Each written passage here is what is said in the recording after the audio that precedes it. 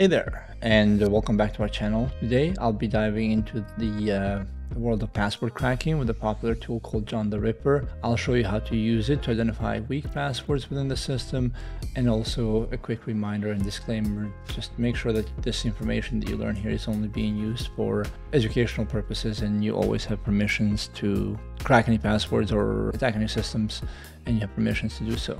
First things first, obviously we need to make sure that John the Ripper is installed, and it usually comes in already pre-installed with any distribution of Kali, but let's go ahead and check to be, or just to be on the safe side. So what I'll do is I'll type in sudo install John, type in my sudo password, and we'll see how it goes.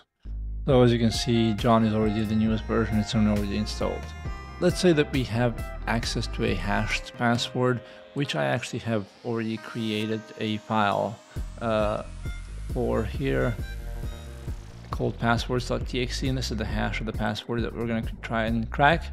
What we'll do is we'll type in John format equals raw-MD5, since I already know that this is an MD5 cracked password or hash, and we're going to give it the passwords.txt file.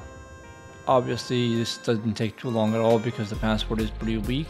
We're going to go ahead and take a look and see what the password is for that specific hash.